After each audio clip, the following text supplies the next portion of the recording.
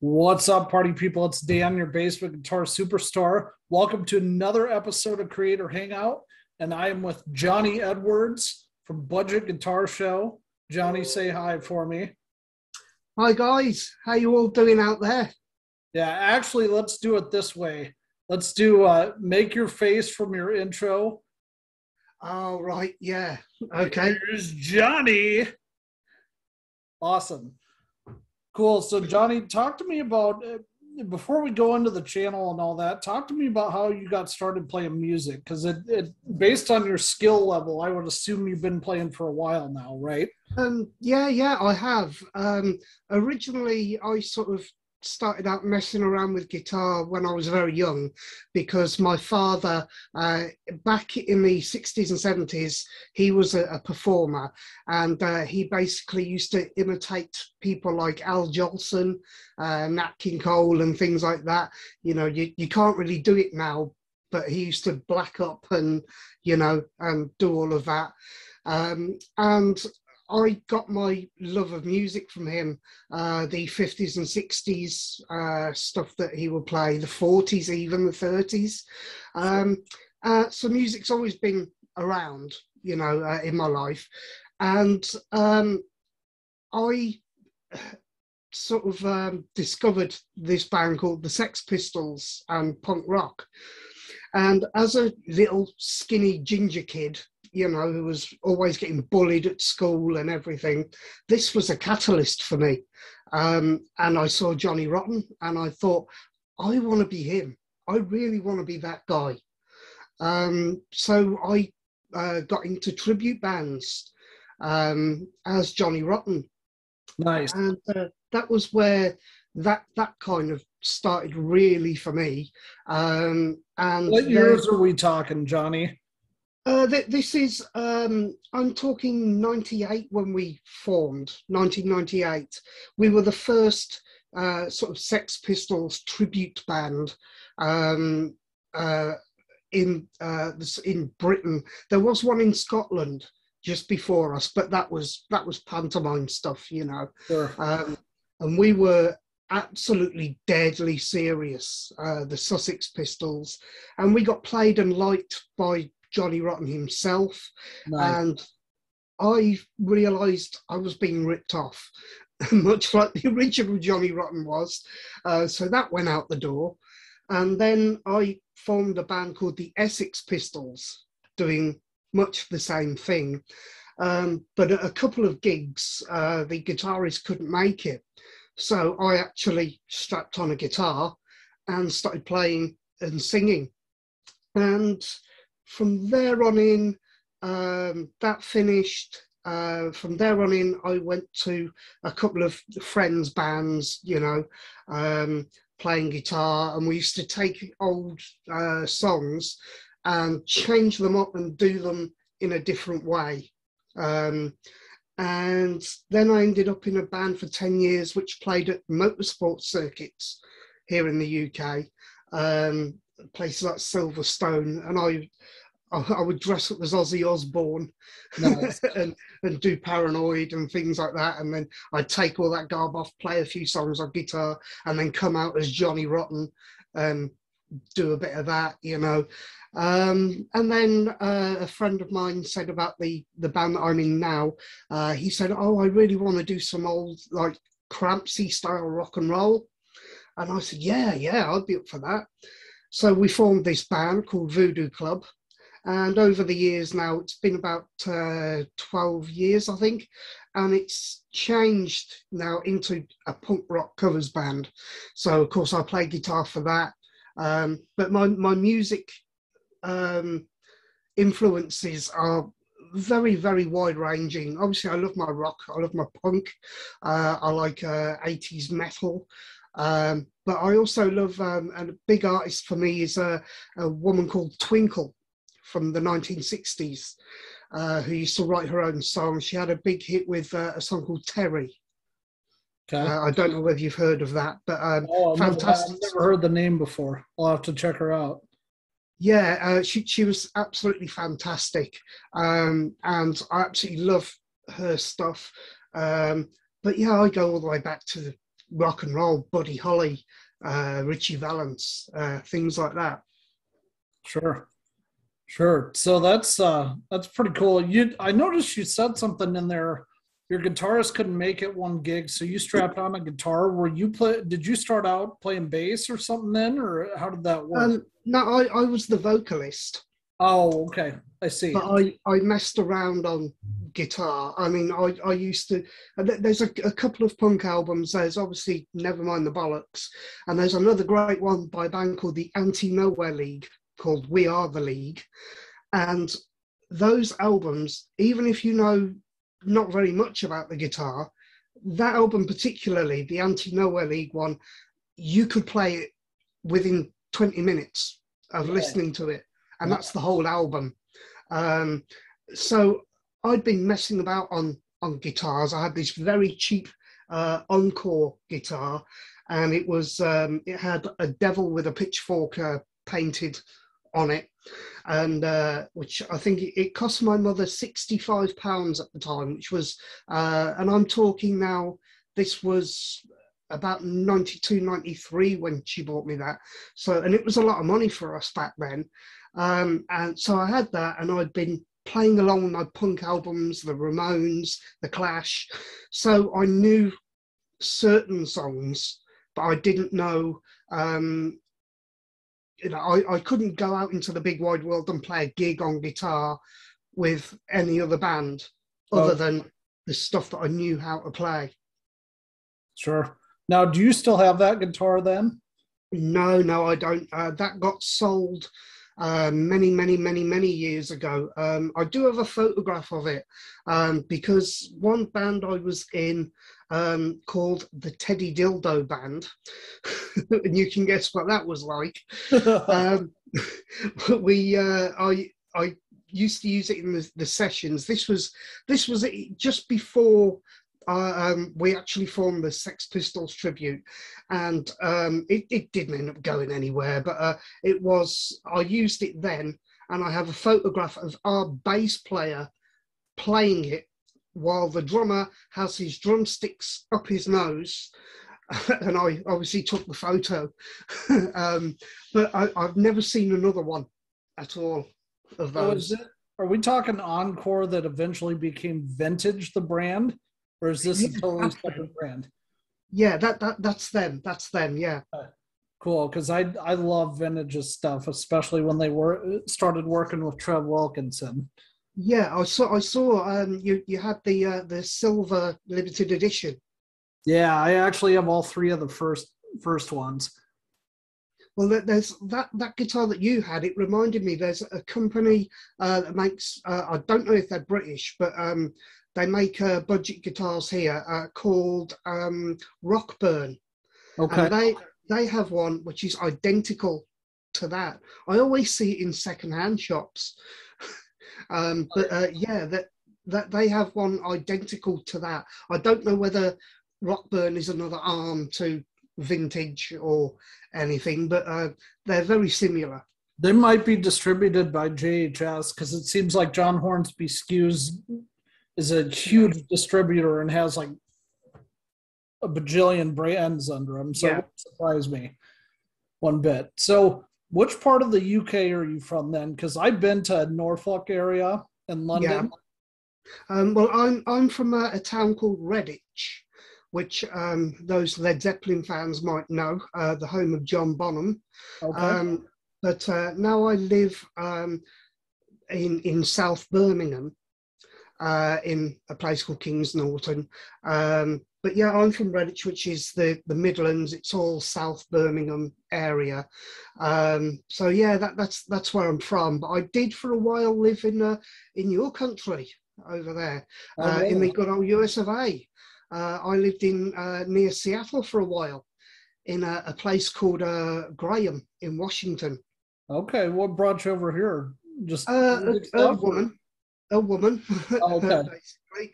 And yeah, I lived there for a couple of years and tried to get some kind of band together. I was working for a magazine over there called Punk Globe at the time as well, and doing some writing for them.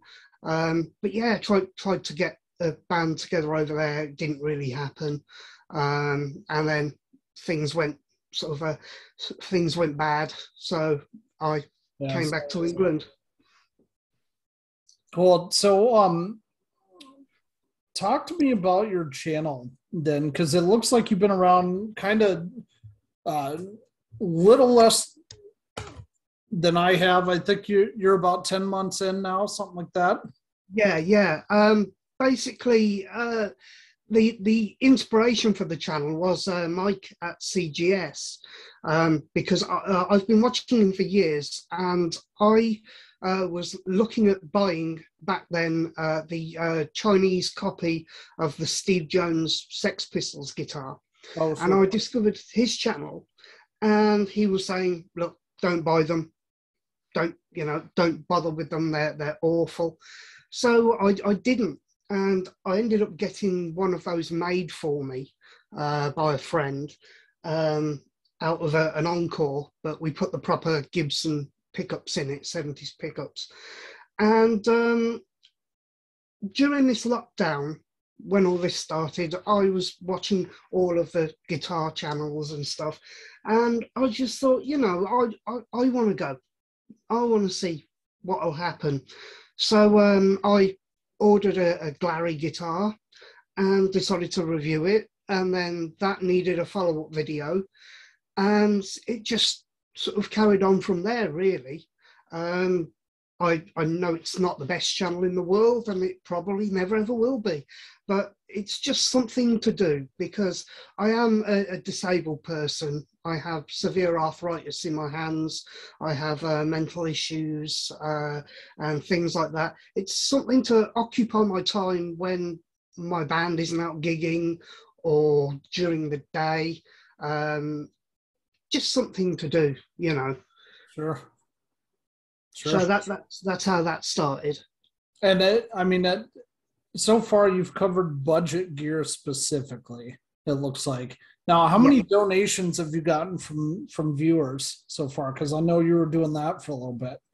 Yeah, I do encourage my viewers, if they have something that they're not using, or they think, oh, review this, try that, then I'll say, yep, I'll take it, and I'll review it, and then I will either do a giveaway with it or keep it, or I might auction it for a charity or something. But so far I've had one guitar that's been donated, which is the red one just there. Sure. And that's a Harley Benton. And I've had a couple of pedals donated and a small practice amp.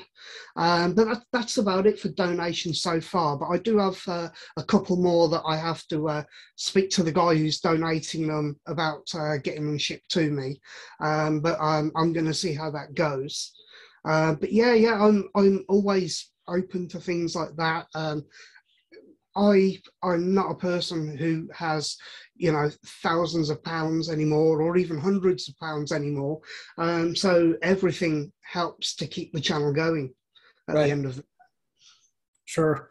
So, shoot, I was going to ask you another question. I lost my train of thought. I'll do that.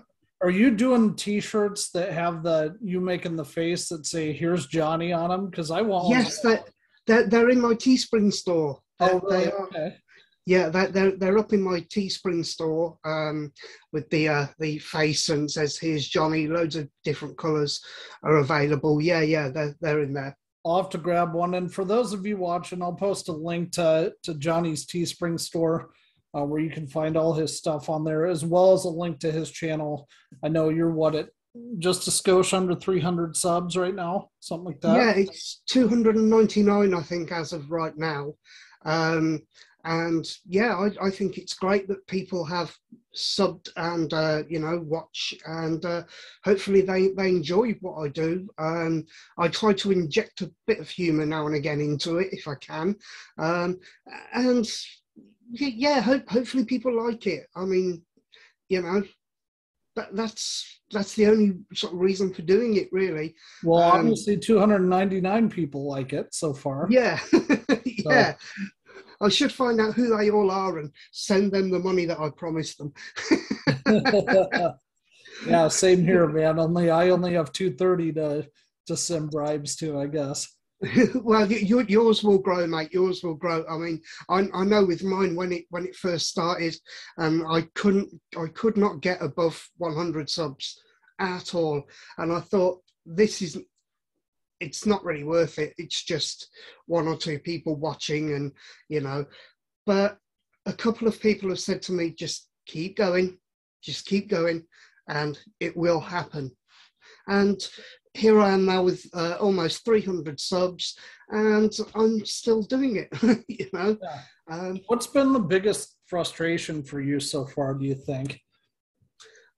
Good question. Is it the lack of growth or not growing as fast as you want, or is it something else? Or I think it's real support for the channel is a bit frustrating, because I hear of all these guys that have their Patreon accounts, and they're getting their £2 a month or whatever it is off their patrons, and then giving something back. And I've tried that. I have one patron who is a really good guy,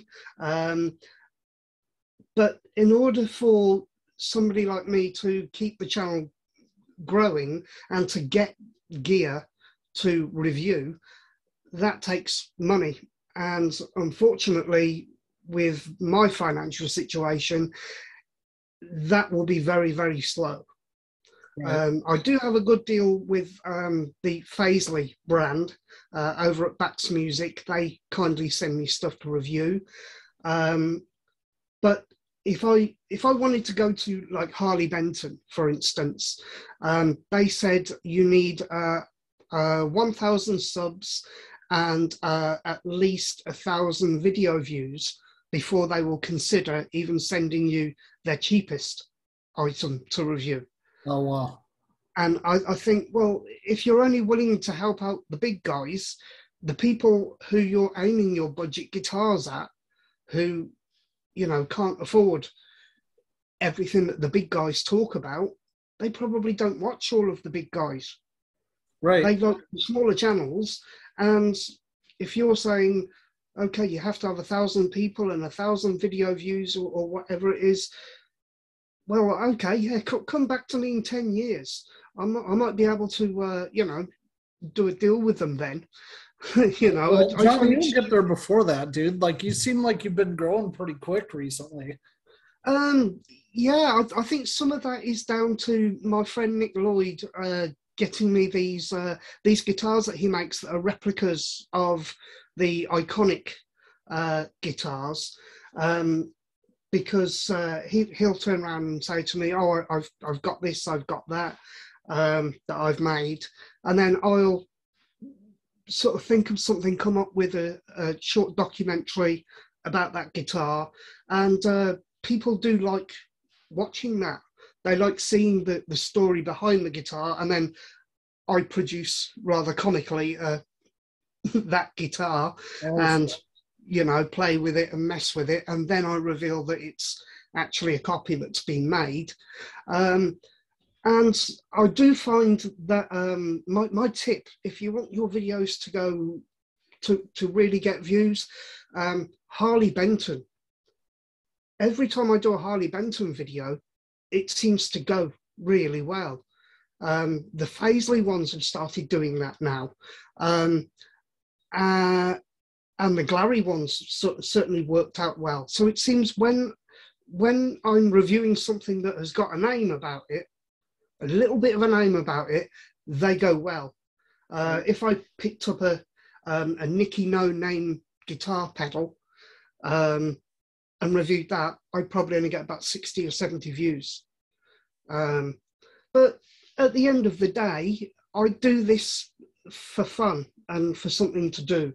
It's not about the money, because any money I make from this gets put back into the channel. I don't go off and spend it. I buy more gear with it and do more reviews. But at the end of the day, people don't have to. But I do find it frustrating that I put it out and say, oh yes, you can do this, you can do that, and you don't get anybody talking about it. They don't go onto the t-shirt videos and say, you know, hey, nice t-shirts, I think I'll order one, or anything like that. You put the content out, they watch it, they will either like it or not, and that's just it. That's just how it rolls. Well, I mean, keep in mind too, Jonny, because this is something that Mike from CGS and I talked about a little bit kind of off camera, is that even though you have, like, he has a pretty big channel, but his Patreon subs, I mean, I think last time I checked, he was only getting 120 quid a month, and he's got 38,000 subs. Yeah. Now, I understand like bigger channels like that, and I don't know if Mike does. I haven't talked to him about it, but a lot of the bigger channels will charge companies to do videos for them and stuff too. Yeah. So, you know, once you get to that point, maybe that might be. Yeah. That's it. I mean, I've spoken to. You're into punk and stuff. Like, you could always incorporate videos where you're teaching punk riffs and all that. Yeah, I could do that, but I sort of because of the way I play, I play fifths. I only use my finger here and that finger on the fretboard, you see, and do the power chord, the bar chord. Because of my arthritis, that is the only sort of way I can play comfortably without being in even more tremendous pain. So I think me doing that would be a pretty boring video by just saying, you know, right, it's here, it's there, it's there, it's there, it's there, there. I don't think me teaching guitar is a good way of me going. So I'd rather just review the budget end of the equipment, the stuff that I can afford. And I think that with the current economic situation the world finds itself in, that I think are going to get bigger and better. The Faisley brand, for instance, they've the first guitar that I had from them, absolutely awful it was. But now they've got a different factory, or 2 or 3 different factories that are building for them. They're starting to come out with some real contenders at very good prices. And I think to myself, yeah, I'm going to keep reviewing those, because they'll send them to me, I'll review it. If I want to keep one, I might get a good deal on it. Right. So I'm happy with that. Right. So what's your, I know I recently watched your video about your 5 favorite guitars you've reviewed for the channel. What's your favorite guitar that you actually own? Well, that one is actually over there. And I'll just grab it for you. Sure. 1 second.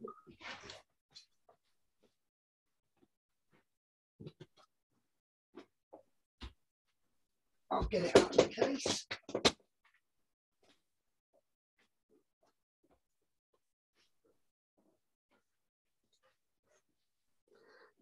It is actually my Joe Strummer. Nice. Telecaster, which was made by my friend Nick Lloyd. That's a set list on there that Joe had. And this was actually presented to me on my 40th birthday. And it is a Squire body, an 80s Squire, Fender Squire body. Nice. But it's been all done up. And I have put in, the only change is I put a Seymour Duncan little 59 pickup in the bridge there. Oh, okay, cool. Because I like the sound of the Gibsons, the humbuckers. I'm not that keen on the thin telly sound, so I just had that done to it. But yeah, this is the best guitar that I own. And the other one, which I suppose is joint top with this, is my Steve Jones Les Paul, and that is at the moment at our rehearsal studio, because we're rehearsing for a gig next month. Sure. But yeah, this is my little workhorse. I love that. That's awesome. It is. It's a fantastic guitar, absolutely fantastic. A bunch of friends all sort of clubbed together to pay for it to be made, and I wouldn't be without it now. Nice. I have the other Joe Strummer telly, which is up here on my wall. Up and down.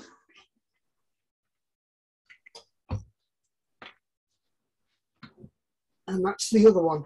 Heck yeah. I like those. And again, it has the set list on it there. And this one is a Squire, but it's all stock 80s Squire. So, yeah, there's that one as well. Nice. I like those. Those are cool. Now, talk to me about how, Jonny, things obviously in the UK have opened back up quite a bit. Yeah. Have you found it harder to be able to get gigs now, or is it about the same before stuff got locked down? I think it's gone the same as it was before lockdown. The band that I've just left, we were getting gigs. God, we were getting at least 2-3 a month. Okay. And I've just left that band. Voodoo Club, my current band that I've had for a while, we don't gig very much because we're all sort of busy people. But I find that the circuit of pub gigs, that there's plenty of those going about. Pub gigs, plenty of it going about. As long as people want to hear what you're playing, then there's plenty. The bigger gigs, I think it has gone back to the way it was before the lockdown. But even then, that's saying here in England, the music scene has been dying for quite a while.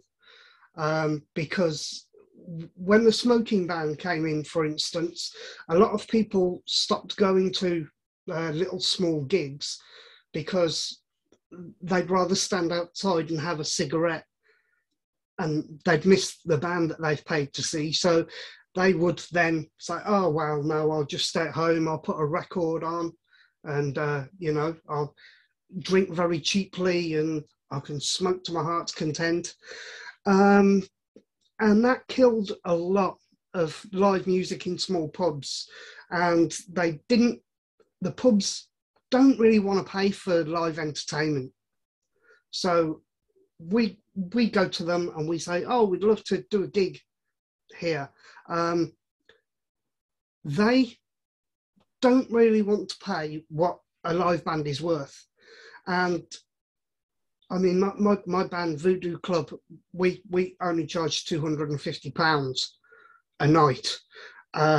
We're worth more than that, but places just do not want to pay for it. They really don't. And they don't factor in the cost of the gear that you're using, the cost of the fuel to get you there and to get you back, the time it takes to set up and all of this. And the fact that you're actually spending money in their venues, drinking, and then you play your gig and you get your money and you think to yourself, well, I spent £30 on beer while I was in there and I've made £50. So I've actually made £20 for 4 or 5 hours work. And if it weren't for the fact that I do love picking my guitar up and playing it and screaming at people, then I wouldn't do it if I didn't get the pleasure out of it that way. Sure. Now, are enough people that aren't in bands still going to gigs for venues to be able to justify paying that, is my question. Yeah. If it gets promoted right, then there is enough people.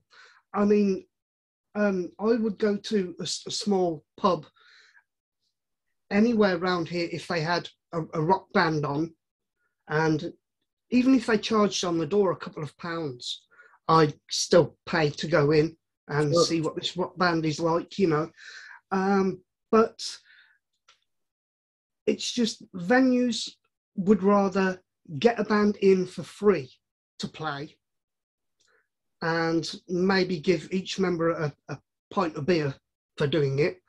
Yeah, Or, that's ridiculous, especially if like it's a place that has a built-in crowd already. yeah. Plus you guys are drawing more, they're gonna more than make that back.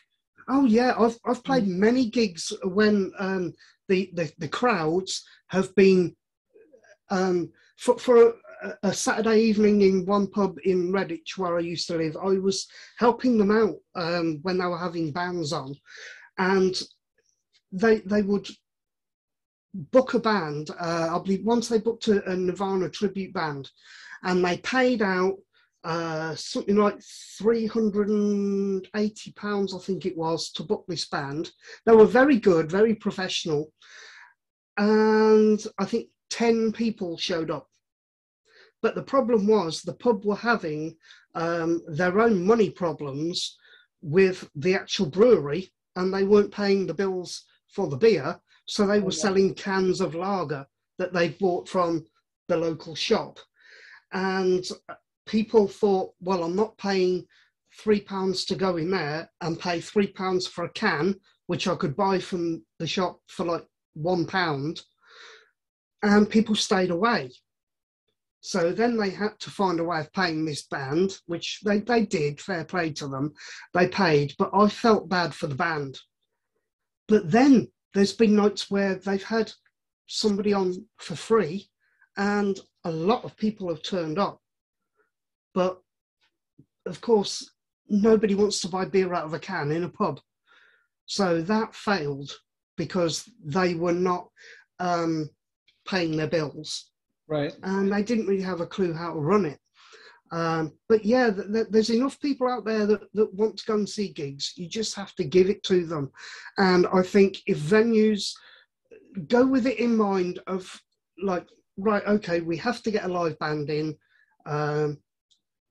pick the band, blah, blah, blah, find out how much they want, and then agree and pay the band, treat the band with respect, because the band, you don't know, they could have 400 or 500 people in that town that absolutely love them and will come to see them. So that's I think it's all down to venues and bands, really. Right. There's enough people to go out there and see bands and to fill pubs or venues. So have you noticed like a big difference then between like bands that play cover songs and bands that play their own original music? Yeah, that's something to hear too. Like people want to go see bands that play the same stuff they hear on the radio all the time, and so the bands that play original music kind of get shit on, for lack of a better term. Yeah, definitely. I do see that here. My background, as I say, comes from the tribute bands, and the gigs that we used to do, sellouts, and tribute bands are different though. Like I love tribute bands personally. Yeah, I like tribute bands. I don't like Sex Pistols tribute bands, but a band that's playing stuff that you already know, like my band does. We play all the old punk classics. People know what they're going to get, and they feel comfortable with that. And sometimes, like my partner will say to me, "Oh, she did it recently. There was a band that we saw in a movie, and they were like a 60s mod type band, but with a punky edge." And the following day, my partner found out they were playing near to us. So she bought tickets and we went to see them. And there was 2 bands on with them that were playing their own original material. We'd never heard of them before. And they were actually quite good. And this other band, they're called The K's. They were fantastic. And they're playing their own songs. And they got this room packed. But if they were playing in a pub to a room full of people who are there to have a drink, oh, there's a live band on, we'll go and see it, and they started playing their own songs, those people would sit disinterested until they pulled out their cover version of, I don't know, a Rolling Stones song. Right. And I've written original material. I've done 4 or 5 albums of original material, and apart from a little bit of success in Finland, they've done nothing, you know. But the second I put out a cover version, people tend to like it. So I think the way to go. People like what they know. Right. And they like the comfortability of it.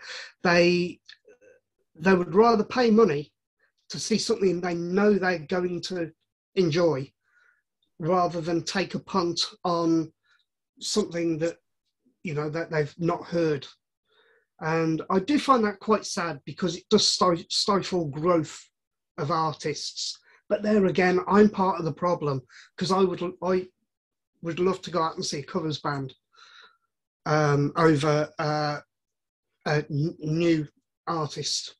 Right. So it's kind of double standards there from me, I'm afraid. Yeah, I'm opposite. I'd rather go see a band that plays all original music and kind of figure out what they're about. It depends on the situation, though. Like here, Yeah. I'm in Iowa, which is like dead center of the U.S. Yeah, I mean, you've been here. You know where we're at, probably. But there's a really good Foo Fighters tribute band that's from here that I'd love to go see. There's a good Green Day tribute band. And then there's like a cover band that plays like all these radio pop hits that I'm not super crazy about, but I really like all the members. But I wouldn't pay what they charge to go see them. But then there are all these really great like underground original bands that like I'll go to a show and there'll be 3 people there, and it's like, you guys have been playing for 5 years and your songs are friggin' amazing. Like, it's just sad that, you know, the lack of they can't break through. Yeah. But funny you say you're in Iowa. You're nowhere near Clear Lake, are you? No. Clear Lake is like pretty far northwest of where I'm at. Oh, right. Okay. Yeah. Because obviously Buddy Holly, you know, and what happened out there. Yeah. Pretty sad story. Yeah, but, definitely. The reason I'm asking is like all of the really good rock and roll bands that I've discovered recently or most of them anyway, I'd say at least 90% are all from the UK. Right. What bands have you discovered lately? Well, like Scarlet Rebels is a big one. Right. Wales, they're doing really good. Chapter and Verse is from the UK. I love them. False Heads is one of my favorite bands. That's probably my favorite. I've heard of them. Okay. And then, gosh, who else? There's a bunch on my Spotify. I'd have to look it up, but yeah, the majority of my Spotify right now is all bands from the UK. And then, like, I struggle to find similar artists here because everybody here is doing like pop or hip hop and.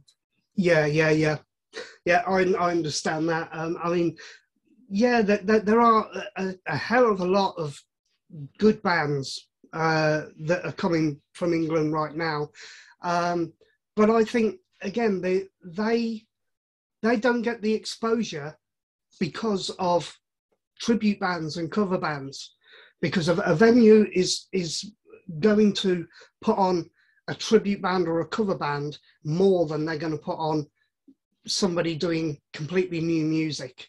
Right. Because the venues want people in through the doors to pay the money. And if people are singing along to a song that they know, they're going to buy more beer. They're going to, you know, the atmosphere will be there. If there's a new artist which they don't know what they're going to expect and they don't know what they're going to get, they tend to just sort of either not bother, or they will sit it out, or they might just sit there looking bored. So I think the way that the music scene has sort of regressed back on itself. And lots of these old bands, particularly bands that reform as well. I mean, we've seen this thing with ABBA recently. You know, they're doing this big show in London with all holograms. Not something I would want to pay to go and see. If they were there in person, yes. But why does it have to be an old band that is playing a gig like that? Why can't there be a new up-and-coming band for a lot cheaper? Why can't you go and see that instead of 4 holograms on a stage? Right. You know? And that I have a problem with. I have a problem with some of these old bands that, like Status Quo, for instance. I call them Status Quorn because all of their best bits are not in there anymore. They're all gone apart from Francis Rossi. So shouldn't it be called the Francis Rossi Band? Right. Well, dude, Foreigner is the same way. Like, the only original member left in Foreigner is Mick Jones. And when my wife and I we saw them this summer. Yeah. And Mick Jones was only playing on select certain nights, depending on how he felt. He didn't happen to play the night we went, but the band was still great. Like, I love Bruce Watson, but he's not Mick Jones, you know? Yeah, that's it. I mean, they could rename themselves after one of the Foreigner hits, you know, and people would still go. Right. But I don't think you should be calling yourself that band's name if there isn't at least 2 of the original band in it, you know, because I do think that is a rip-off. But there again, that said, if those guys are playing in a venue and there's not one original member in it, but there's an up-and-coming band playing, you know, a few blocks away, which one are people going to go to see? Right. They're going to go and see the one that they know.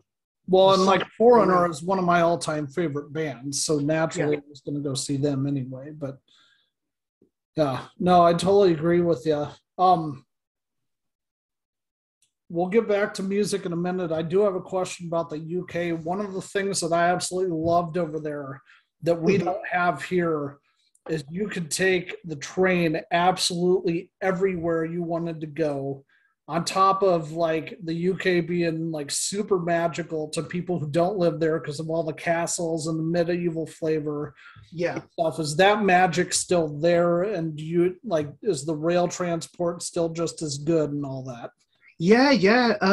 Like you say, you can get pretty much anywhere by taking a train. And then, of course, when you get into London, you have the Underground, where you can get to anywhere in the London area that way. The train system, you can get to where you want to go. I use trains when I go from my house into actual Birmingham city, the centre. I use the train for that. But yeah, if you want to go to Manchester, I can go to Birmingham city centre, jump on a train and go straight up to Manchester. I could go Liverpool, anywhere. So yeah, that is all there. And I think that is a good thing.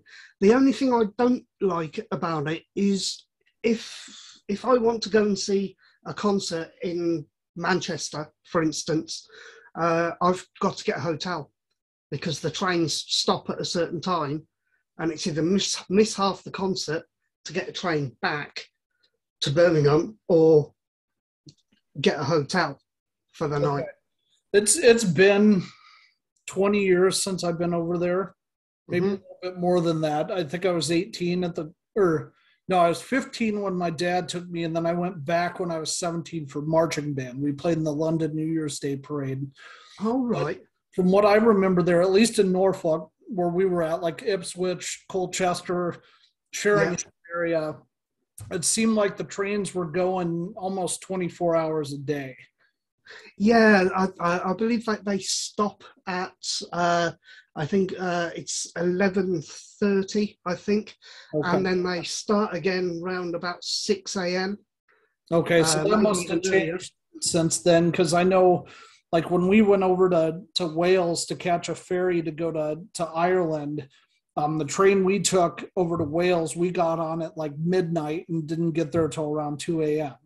And there were still trains going. So, Well, the sleeper trains, I believe they do still run sleeper trains for long journeys like oh, that. okay, sure, For longer journeys, yeah, they do still run what they call a sleeper, like to go from Birmingham to Glasgow, for instance, you get the overnight sleeper.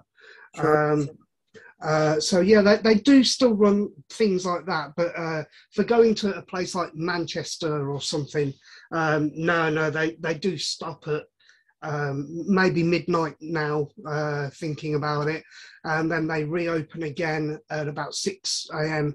the next morning. Okay. I mean, Well, I I mean, it's remember. still reasonably convenient, somewhat. Yeah. I mean, I remember working on the Sex Pistols 2007 Manchester gig on one of their reunion tours, and I'd gone up from Birmingham, got all the way to Manchester, met a friend up there. Um, the gig was fantastic. Came away, I took my friend back to the hotel, and then I walked around and realised that I had then missed my train. Oh no. So I had to sleep in a doorway and wait until the train station opened again at 6 the next morning to get to take another sort of 2 hour journey to get back to Birmingham. Jeez. And I wasn't playing the gig. Right, you just were a spectator. That's crazy, Yeah, man. you Um, know. so are you a Premier League fan at all? Uh, yeah, sort of. Yeah, I'm Aston Villa. Okay, good. We could be friends then. You're not a Tottenham Hotspurs fan. I'm a huge Gunners fan. Arsenal, yeah. Johnny Rotten's an Arsenal fan Yeah, as and so well. is Ian Poulter, my favorite golfer. Yeah. I'm not Tottenham Hotspur, at all. I never could be. you know, I'm Aston Villa. It's the one of the local teams to me, obviously. And funnily enough, I actually got my COVID vaccines at their football ground. Oh, really? Wow, Yeah, at Aston Villa football ground. Yeah. nice. So let's get back to the music for a little bit then. Yep. What's kind of your 5 year plan with the channel, do you think? Um. Ooh, I think just to keep doing the budget gear. Um. I don't really want the channel to become one where I'm I'm reviewing stuff that I couldn't afford. And I wouldn't want to be doing Fenders and Gibsons and things like that, because I really think now I've been playing the budget guitars, I really think some of them are better than Fenders and Gibsons. I And agree 100%.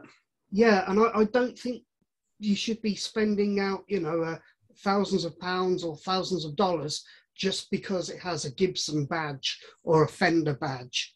I You would know, put I would put any of my 7 vintage guitars I own or any of my 3 Chapmans up against any Fender or Gibson any day. yeah, Personally, yeah, that's it. I mean, the one Harley Benton that I have behind me here, that is such a fantastic guitar, and it only retails for £89. And I've used that on stage, and it sounds absolutely fantastic. Um, I really well, can't see Johnny, any myself doing guitar that. can sound good if it had or play well if it has a proper setup done on it. I mean, hell, even those Glairies, like Glairy Yeah, sent me those 2 guitars, and I'm like, back when I worked at music around the early 2000s, guitars in this price range sucked yeah, royally, right? Like all kinds of, and the neck on the yellow one I had was one of the best necks I have ever felt. And I was like, oh my God, like the times have totally changed then, because this didn't used to be the case. So yeah, I totally hear you, man. Yeah, that's it. I mean, you know, when I was younger, I always wanted a Strat like Buddy Holly, and I always wanted. Then later on, I wanted the Steve Jones Gibson, you know, Right. and I think to myself now, well, yeah, I could buy a Buddy Holly style Strat for £60, which, you know, okay, yeah, it would be a big chunk out of my money, but it's better than, you know, paying 400, 500, 600,000 pounds for a Fender Stratocaster. And when would I actually use it, apart from me sitting here recording videos of myself playing Buddy Holly songs? Right. Or I don't play a gig where we're going to do a Buddy Holly song, so I will get that out and play on that.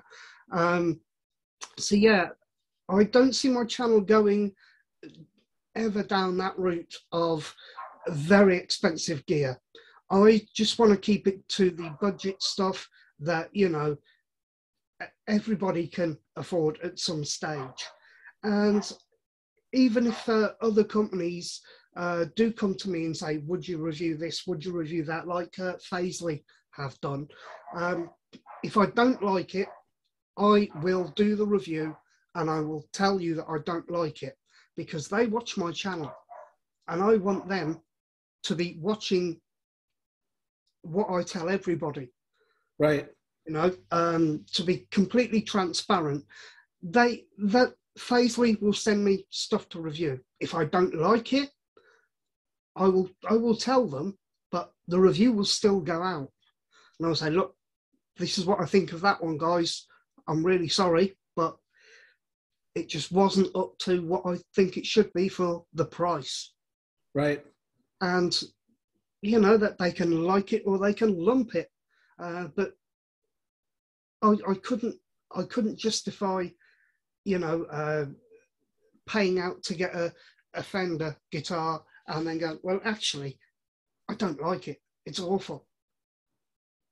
You know, so it's going to be budget equipment all the way. I'm going to do some more sort of cover songs until the channel can be monetized. And I will continue putting stuff up on my Patreon for people to download and things like that. More t-shirts as well. I'm trying to get more funny, comical t-shirts and things like that, because all that helps me to buy gear to then review. Right. So it's just more of the same for 5 years, really. And I've just spoken for 5 minutes just to come to that answer. No, you're totally fine. That's totally fine. Somebody in one of the, I've never seen you in any of the guitar groups on Facebook. So I don't know if you're on Facebook or not, but in the I am. Yeah. Okay, in the vintage guitar players group that I'm in, somebody had mentioned the other day that, like, on used gear now, the bottom is starting to drop out as far as prices going over in the UK. Yeah. You seeing that as well? Because that is not. Yeah. Yeah. Way overinflated here. Oh, right. Well, yeah, the used gear here, and especially on Facebook Marketplace as well, I've seen a number of guitars that I do trawl through, and yeah, that there are some good deals to be had out there.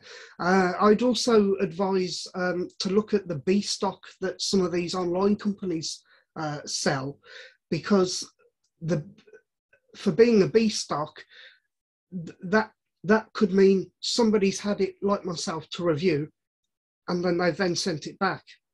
And because the outer box has gotten damaged in transit, that's why it's a B stock guitar. I have a couple that are B stocks, and you generally get, I would say, between maybe £15 to £20 off the actual price.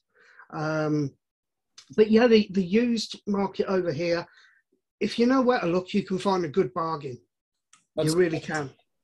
Because it used to be like my only hope of finding a Gibson, because I want to get a Les Paul from my birth year, which is 1983. Yeah. The only way I had a snowball's chance in hell of doing that is like if I could find some estate auction out in the middle of Iowa in a town that used to have a crazy good music scene. And there are some that exist, but now it's like even with everything going online, these estate auctions you used to be able to show up to in person now. Everybody can sit there from, 5 states over and bid on it. So everything gets bid up. So now it's impossible to find good deals on stuff. And it's super. Well, over here, we have a company called, what are their names? Holgate and Gardner. And they're an auction house. And they do every couple of months they have a guitar auction. These things, they start from your no-name guitars, going up to Fenders, Gibsons, things like that, amplifiers and stuff like that. And me and a friend of mine went to one, and we came away with I think it was about 7 or 8 guitars and 4 amplifiers, and it only cost something like £280, I believe it was, for the whole lot that we'd bid on. And because they were cheap guitars and cheap amps, cheapish amps, we then sold them on eBay for a small profit. So that these places are good, and you'll also get collections of deceased musicians in there when their family realizes that they've got all of these guitars that they want to get rid of because the person's died, and you get things like that in there as well. So you can get some bargains over here. Those guitar auctions are worth looking into, definitely. Yeah, the problem is where I'm from, I mean, there's not a big enough scene here to justify that. Plus we have like 5 or 6 people I know of that are flippers, and like 3 of them aren't even musicians. And so anytime there's an estate auction or any type of thing with guitars, amps, all that, they're there at 6 a.m. camped out with 3 or 4 grand cash in hand. They're buying this stuff super cheap, whereas I might have an appointment with a client and I can't get there till 10 a.m. It's like, I get the first come first serve thing, but I feel like flippers, at least here, are also ruining that market. That's the case. I see that a lot with Record Store Day as well. Because obviously being a Sex Pistols fan, they often put something out on Record Store Day, and I can't get to the stores for it on that day. And then I find that as soon as the stores shut at 5 o'clock, 5:30, by 6 o'clock on eBay, people have flipped these Record Store Day records, double, tripled the prices of them, and everybody's trying to buy one then. So if you're trying to complete your collection, you're not going to get it. And I find that stupid. I don't like people who flip like that. And I stopped supporting Record Store Day a couple of years ago when I found one local store who was actually allowing his regular customers in the day before and letting them pick what they wanted and keeping them aside for the next day. So if I'd queued up for 8 hours outside of his store and I wanted a certain album, he will have already sold it the day before. Yeah. And that is, of course, illegal. So that I don't like at all. And there's a pedal company, and I know that the owner of the company hates this, but Chase Bliss Audio here in the U.S., they've had a couple pedals where people buy them launch day, Right. with no intention of actually using them. And then they'll sit there and try and sell them on Reverb for 4 times what they go for people that are actually Chase Bliss fans. To me, like, I get capitalism, but that's just straight greed, man. Like, that's correct. That's what it is. I'm not against anybody earning a buck, right? But if it's at the expense of the people that really want that thing, that item, then I think that's not right. It shouldn't be that way. Well, if I had a guitar, there's no system of checks and balances for it. Is the problem? Yeah, I mean, if let's say, for instance, you wanted one of these Joe Strummer guitars, right? And I said to my friend, okay, can you build one of those? And I would take the cost of what it was to build, the cost it is to ship, and that is the cost you would get. I wouldn't sort of sit there and go, okay, it's cost him £160 to build this. So before shipping, you're going to pay £400. Right. There's no way I could do that. It would be a case of it's cost him £160 to build. It's going to cost £50 to ship it. That's what you'll pay. Because right. No, I could see going like, if you're going to flip something, buying it and then flipping it for like 10% more than what you paid for it. That's fine. I'm totally cool with that. Yeah. And again, with the Steve Jones Gibson Stick Signature Series, when that came out, it was just over $3,000 to buy one of those. Now you're looking at £6,000 for a used one. Yeah, same with the Adam Jones signature, the dude from Tool that just came out with that Silver Burst. Yeah. There some rich guy came in and bought like 8 of those, flipped them all on Reverb for 18-20 grand a piece, and it's like, just straight greed, man. It is. So somebody give Harley Benton a call and tell them to do one that looks like it. Right, exactly. Cool, man. Well, I don't really have any other questions for you. I appreciate you coming on. And for those of you watching, if you have not subbed to Jonny's channel yet, please do. Again, I will post a link in the description. He has some great stuff. He reviews gear that anybody of any financial situation can afford. And that's what I like about your channel. So thank you. Yeah. That's what I try to do, mate. And I love your channel too. And in fact, what we'll do is we'll set something up next week like this, and I'll get you on my show. Okay.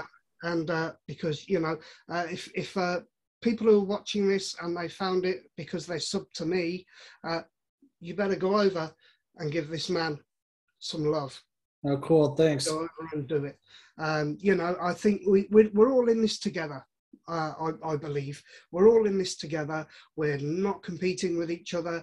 We're just giving our own opinions of what we do.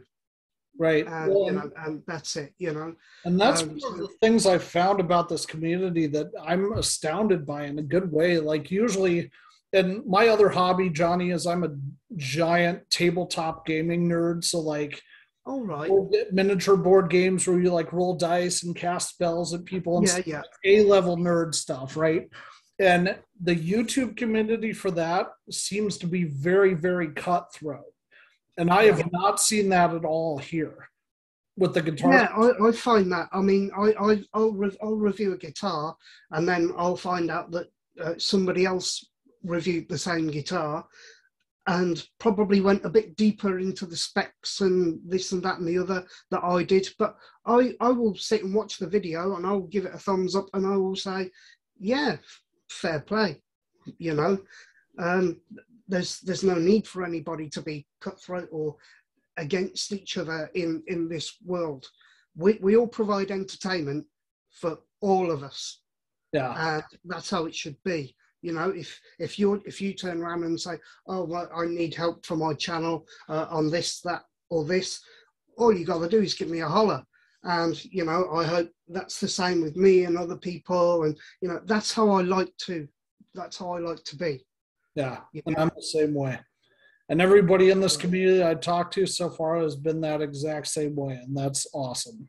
That's it. Yeah, absolutely brilliant. Absolutely brilliant. And I do wish your channel the most fantastic success. I really do, because Thanks, same to you. you're like me. You're in your room. You're doing your thing, and that's all we can do. Entertain. Right. Cool. Well, for those of you watching, as always, thank you so much for watching, and have fun playing.